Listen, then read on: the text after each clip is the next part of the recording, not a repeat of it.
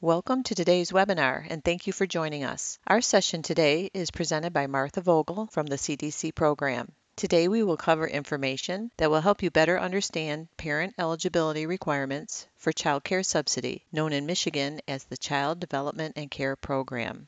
The Child Care Subsidy is an assistance program that helps parents cover some or even all of the cost of their child care expenses. The Michigan Department of Education, or MDE, is the lead agency for the program and sets the policies and requirements for the program. The Michigan Department of Health and Human Services, MDHHS, determines parent eligibility for the program on behalf of MDE.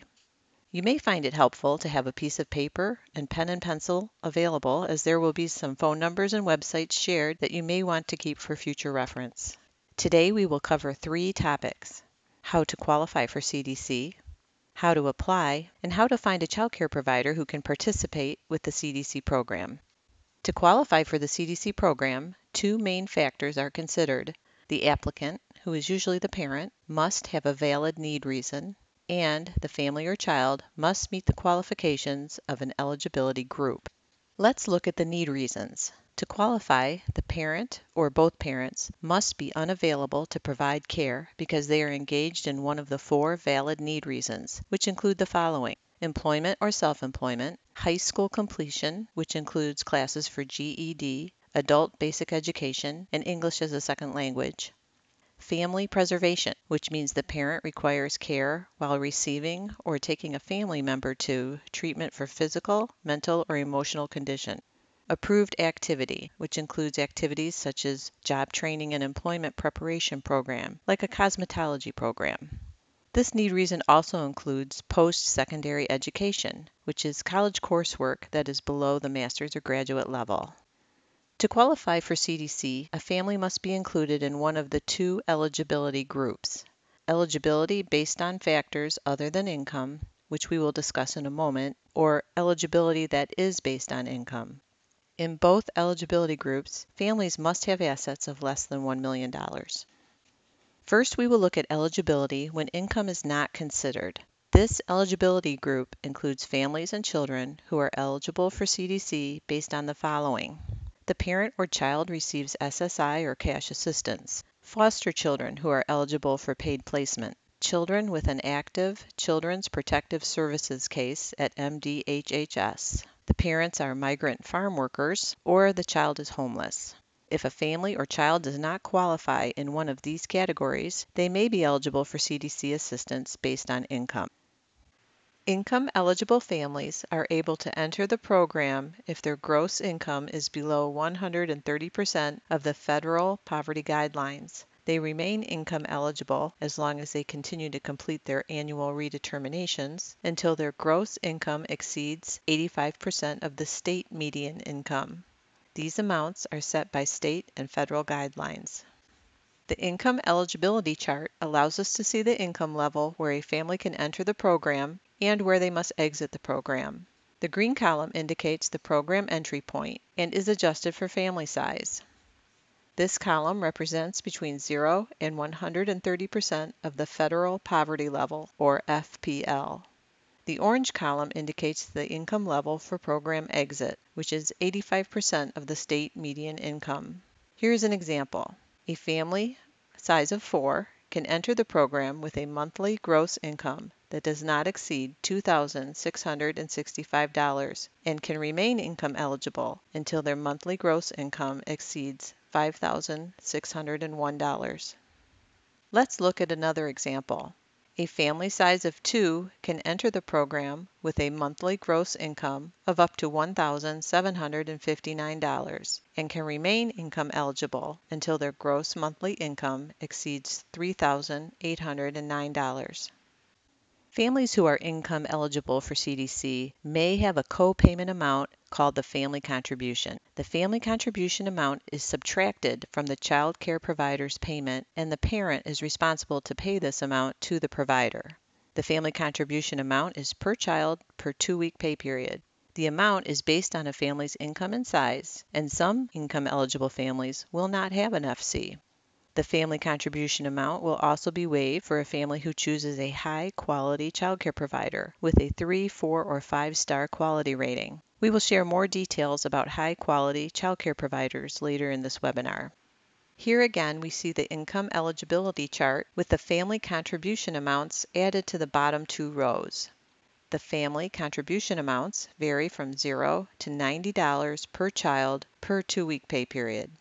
On this chart, the green entry limit column has been divided into 2 columns. The first green column represents families with a gross income below 100% of FPL and allows for them to not have a family contribution amount. For example, a family of 4 with a gross income below $2,050 per month will not have a family contribution. The second green entry column represents families with income between 100% and 130% of FPL.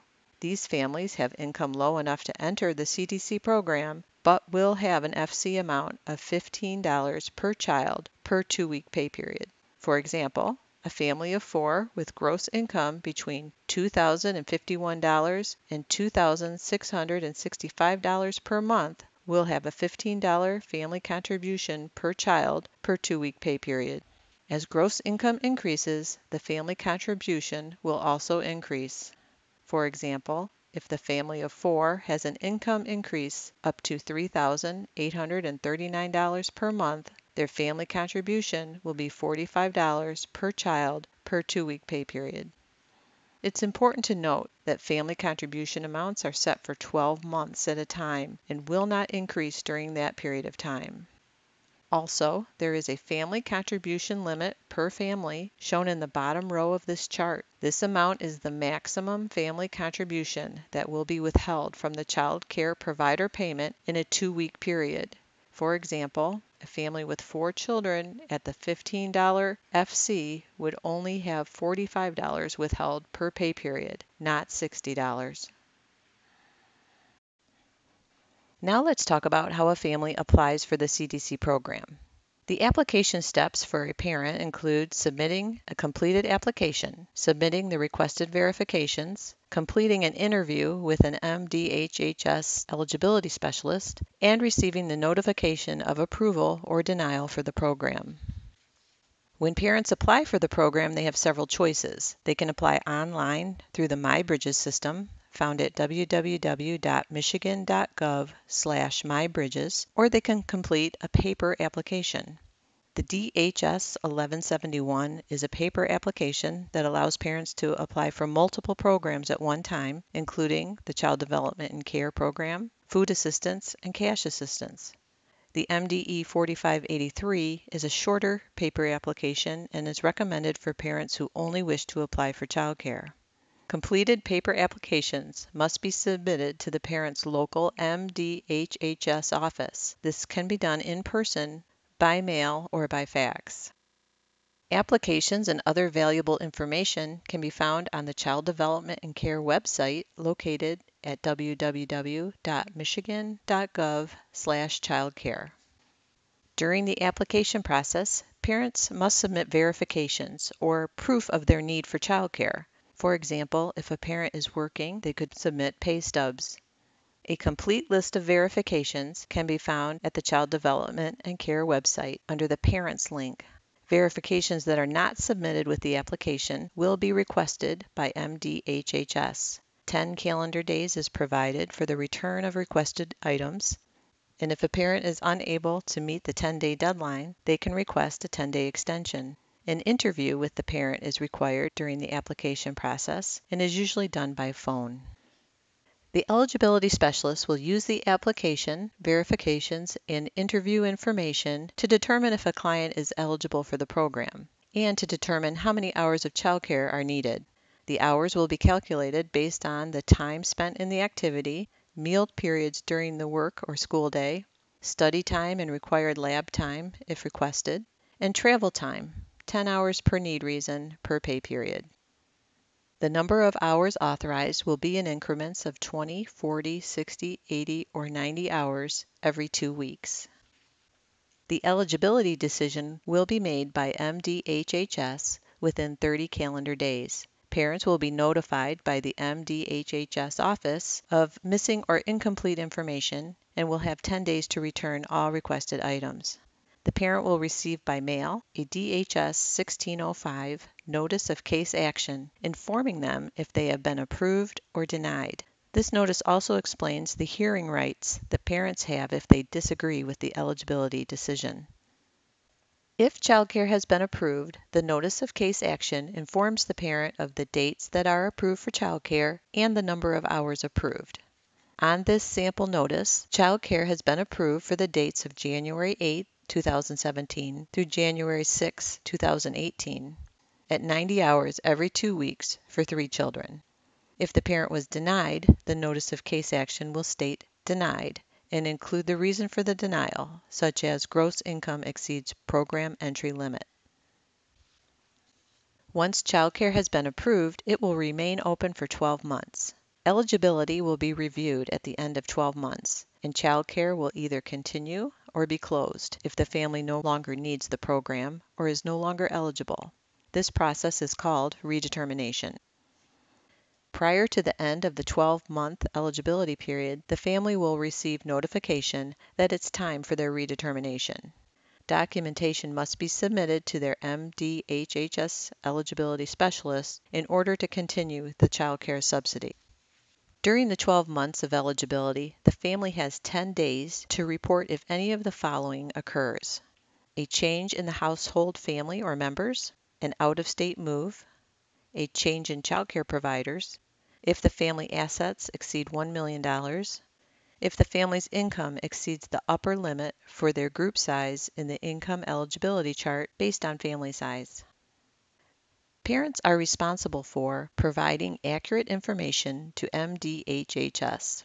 This includes information provided on the application and on any required forms or verifications, verifying eligibility information, reporting the required changes in circumstance within 10 days of the change, providing information to MDHHS or MDE when requested, and selecting an eligible child care provider. Now we will discuss how a family finds an eligible child care provider. An eligible provider is enrolled with the state of Michigan and able to bill and receive child care payments. There are 2 types of eligible providers: licensed or registered child care providers who are approved through the Michigan Department of Licensing and Regulatory Affairs, also called LARA, and unlicensed child care providers who are enrolled but not required to be licensed. Unlicensed child care providers are enrolled by the Michigan Department of Education. Parents can search online for a licensed or registered child care provider in their area by using the Great Start to Quality website at greatstarttoquality.org. Additional parent resources can also be found at this site. The Great Start to Quality database allows parents to search for child care providers that meet any specific needs they may have. For example, parents can search for child care providers who also offer preschool or Head Start programming, or child care providers with experience caring for children with attention deficit disorder or food allergies. Parents can set up and save a profile or search the website as a guest. Those who may need additional help or don't have access to the website can contact the Great Start to Quality at 877-614-7328. The Great Start to Quality website includes the quality rating of each licensed child care provider by using stars. Participating child care providers receive between 1 and 5 stars, with 5 stars representing child care providers who have been determined to be at the highest level of quality. The chart shown here explains what each star rating means. The empty star indicates that the child care provider meets licensing requirements, but is not participating in the Great Start to Quality rating system, which is voluntary. As mentioned earlier, a family that chooses a 3, 4, or 5-star child care provider will not have a family contribution amount deducted from the child care payment to the provider. This can add up to considerable savings and is an added incentive to seek out a high-quality child care provider. The Great Start to Quality website allows parents to view the details of the star rating for each child care provider. These ratings are determined using a set of standards, Some key items the ratings show are the education level and experience of the child care provider and staff, the types of activities for children, how the program is organized to benefit the child, and how the child care provider and staff engage with the parents.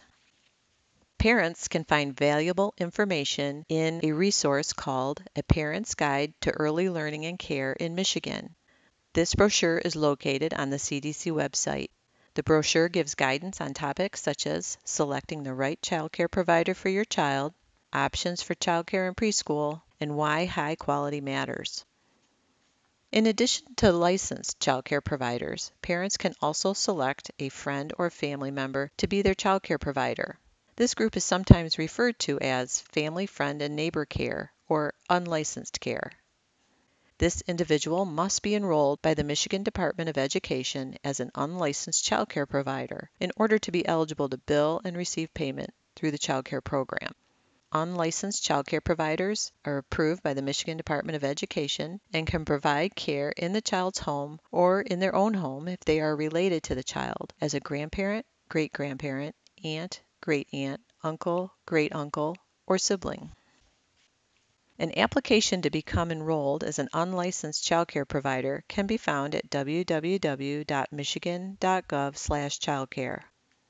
In addition to submitting the application, an unlicensed child care provider must complete a one-time basic training requirement before they can be authorized to bill.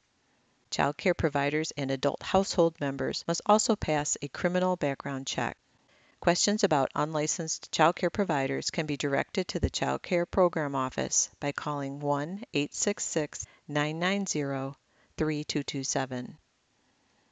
Once a parent has selected a child care provider, either licensed or unlicensed, the DHS 4025 must be completed and submitted to the MDHHS office. This form collects information about the child care provider, such as the name and location in which care is provided. It also indicates the date that care will begin.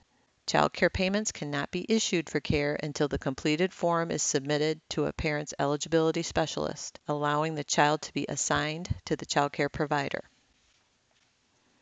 Once the child care provider assignment has been made, both the parent and the child care provider will receive notification that the child care provider is authorized to bill for payment. This notification is called the authorization notice and is also called the DHS 198C for clients and the 198 for child care providers. The child care program cannot guarantee payment until the parent's eligibility is fully determined and the parent and child care provider have received the notice of authorization. Here is a sample DHS 198C. The important information this notice provides is highlighted and includes the provider ID, the child's name, the begin and end dates of the authorization, the authorized hours, which is the maximum number of hours the child care provider can be reimbursed for, and the family contribution, which we covered earlier in this webinar. Parents are responsible for all charges not covered by the child care program. This includes charges for child care provided during the period when eligibility is being determined and paying the child care provider any amounts not covered by the child care subsidy, including the family contribution and the difference between the child care subsidy reimbursement rate and what the child care provider charges. The Child Development and Care Handbook provides complete information about the child care program and is available at www.michigan.gov/childcare. Questions about child care provider enrollment or about CDC billing and payments can be directed to 1-866-990-3227. Parents who have questions about eligibility for the child care program should contact their local MDHHS office. And finally, parents who would like assistance finding a high-quality child care provider should contact the Great Start to Quality at 1-877-614-7328 or visit their website www.greatstarttoquality.org. Thank you for joining us today.